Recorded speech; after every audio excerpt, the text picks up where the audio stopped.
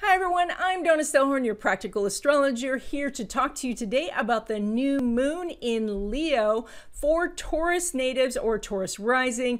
This is on October 18th, 2020, and the energy is going to last for about 4 weeks. And let's get started. So this new moon falls in your 4th house. That is home and family. It is the dwelling. It is also your foundations, and that is how your upbringing has affected your decision making today. And so all of these things are highlighted, and so you may spend the next few weeks really focused on where you're living. Maybe you're thinking about moving. Maybe it is time for you to redecorate or declutter. Perhaps you are looking at what was in your upbringing that really made a difference in your life in a positive sense, and what are the blocks that you kind of grew up with that now are giving you some challenges. And so all of these things are the focus right now. Now, of course, there is a huge amount of aspects that this is doing. I can't wait to tell you. Let's start with the very first one. Thank you. There's a huge amount of aspects with this new moon, starting with the fact that Mercury is sitting right there on top of that sun moon. So Mercury is how you communicate, your thinking process, how you express yourself out in the world. And now it is sitting there on this new moon. So the interesting thing about that is it is not just blending there, it is obliterated by the sun that is so bright. So what can happen is that you can become unaware of what other people are suggesting. You can start to think that what you're thinking is the only way to think. And of course, this is a temporary aspect. It's not going to be there forever, but every once in a while this happens, and we get so invested in what it is that we're thinking that we're not open and listening to other people. And so that's the energy of this conjunction. In addition to this, we have the sun and moon making a trine to the south node. And that means it's very easy to go backwards, to go back into something you've done before. It's almost the default. You know, you think, oh, I have to do something with all the energy that's going on. And the first thing you think of is something you always do. And so, and it's so funny too, sometimes people will tell me, you know, now this time's going to be different. And then they tell me the exact thing they did last time. And I say, that's the exact thing you did last time. And they say, no, it's not, because it's this combination of the Mercury and the trine to the south node. Now, the good news is you do have the sextile to the north node. And that means that through consciousness, through mindfulness, that you can move forward in your life. And as you do, you can become very happy. You can really stimulate the energy. And so that's fantastic. So with that said, now we can look at some of the challenges with this new moon. And the biggest one, of course, is that inconjunct to Saturn. So here's the sun and moon coming together, and the sun's your sense of self and the moon is what you need. And these two are together, and how wonderful is that? Making an inconjunct to Saturn. And Saturn says, you don't know enough, you're not good enough, you have to work harder, things are going to take a really long time. And the inconjunct energy means that you know that these things do take a long time, that you know you have to work at them, but you don't really want to. But then when you come back to where you are in the sun and moon, you say, this is still not satisfying. I don't have enough success in my life. I don't have what I want. So you go back out to that Saturn and you try again.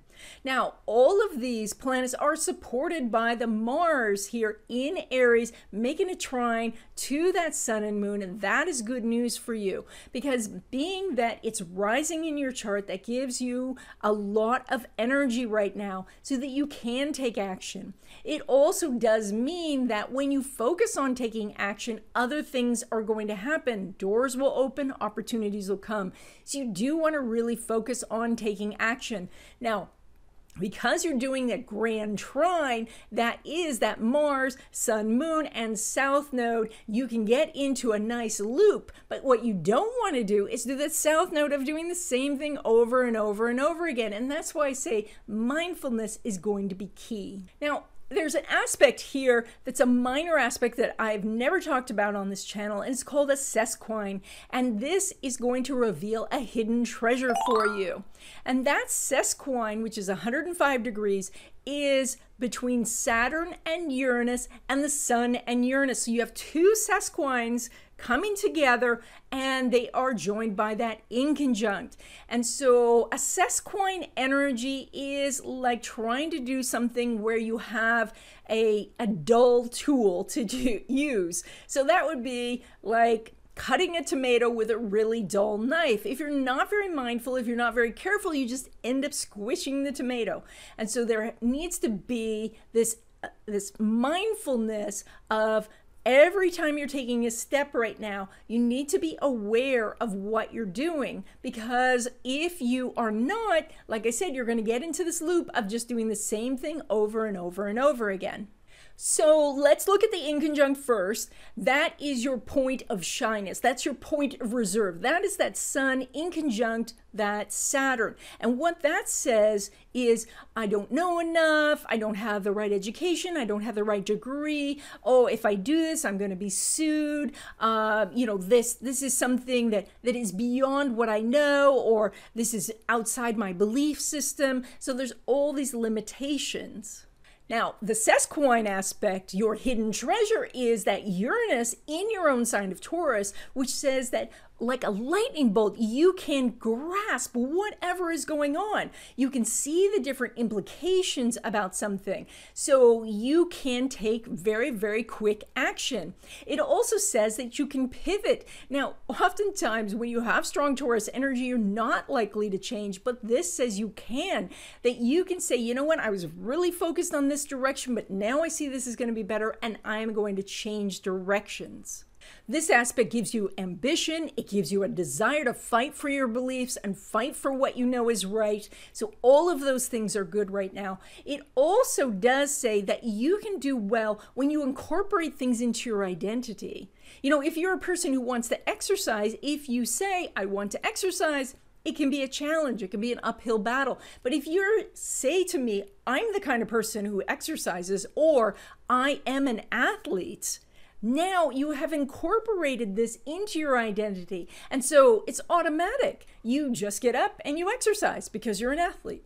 Okay, now let's go around the wheel and see what's going on over the next few weeks.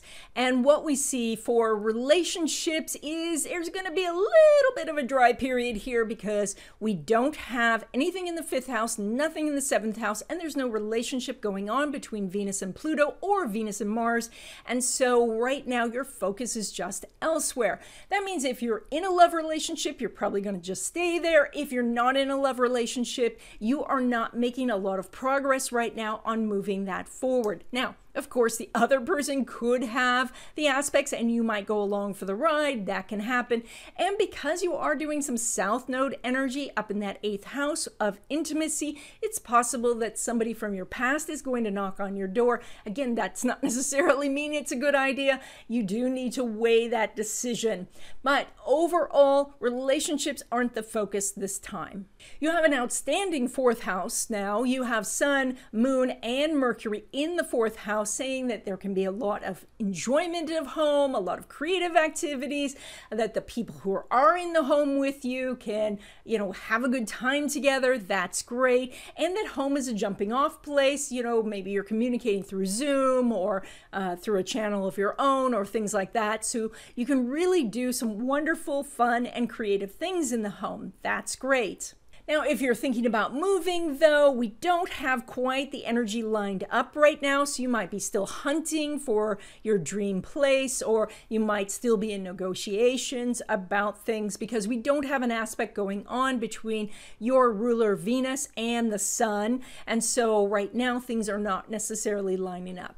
When it comes to your career, we have some really interesting energy because it's ruled by Uranus, which is making that wonderful sextile, exact sextile even, right to your Venus. And so that does mean that things at work are going pretty well.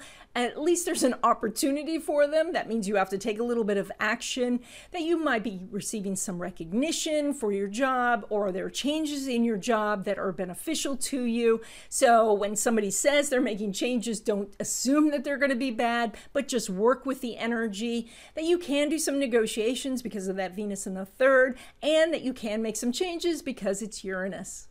When we take a look at your money, you are pulling money from that Mercury in the fourth house. That means communication from home. That means even if you do work outside of the home, if you want to make more money, you need to go home, make the calls, send the emails from there, from a home base.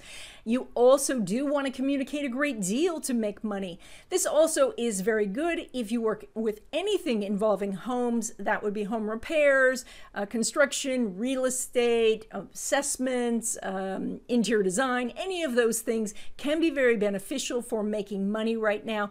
When we look at how much money is coming in through passive income sources, that would be your royalties, residuals, affiliate marketing, and things like that, or your own business. Now we have a little bit of a disconnect because we don't have an aspect going on between Mercury and Jupiter right now. That means you might be putting out more money, investing in your business, or you're still working on, how to do all the stock market trading and things like that. You're still working on those things. You're not necessarily seeing the profits right now, but this is an aspect that will line up in the future. So just keep working on things right now because they are going to line up at some point. When we take a look at your money derived from career, I know the part of fortune's up there. I meant to take that out because that's not actually what we need right now, because that's an actually mathematical calculation between sun, moon, and ascendant, and we have an artificial ascendant right now because I did a zero wheel. Yeah, that was a lot of technical jargon, wasn't it? So, but just if you could ignore that, if you're interested in the part of fortune, I do have a video on that. I'll put a link somewhere on that.